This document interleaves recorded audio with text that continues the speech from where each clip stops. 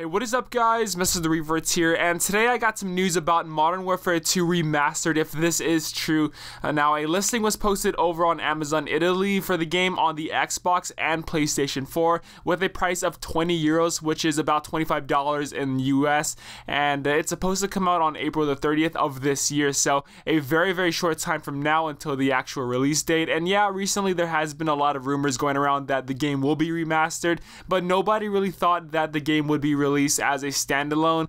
And if this is true, then that's a really smart tactic by Activision, because right now a lot of fans have moved over to Fortnite, PUBG, Overwatch, and some other video games, and they kind of have left the current Call of Duty World War II in the dust. And I feel that a remastered version of MW2 would hold over a lot of fans for the time being until Black Ops 4 comes out. Now with COD 4 Remastered, it's really in a bad state right now, and some people say that the game really isn't a true remastered, but I do feel that with MW2, the devs and possibly Activision could have learned that the fans don't want these big changes made to the game.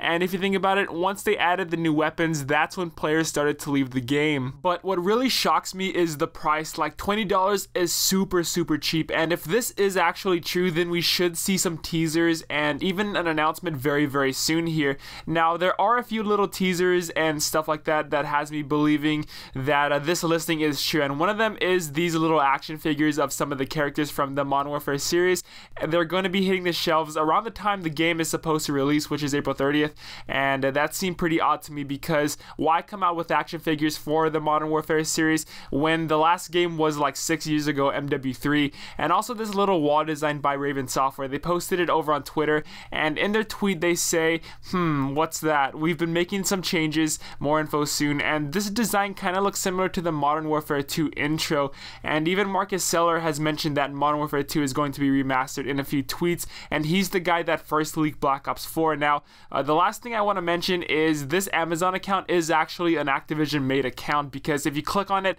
the page has a lot of games that are published by Activision, and they're either coming out or going to come out. So if this account is true, then obviously that means that this listing is going to be true, but right now there aren't any confirmations by anyone, and expect some news if this is going to be true to come out very soon here, and I'll be covering that for you guys. But tell me your thoughts about this down below in the comments. You guys think this is true or not? Also drop a like if y'all did enjoy the video, and thank you for watching. Until next time, I'll see you later.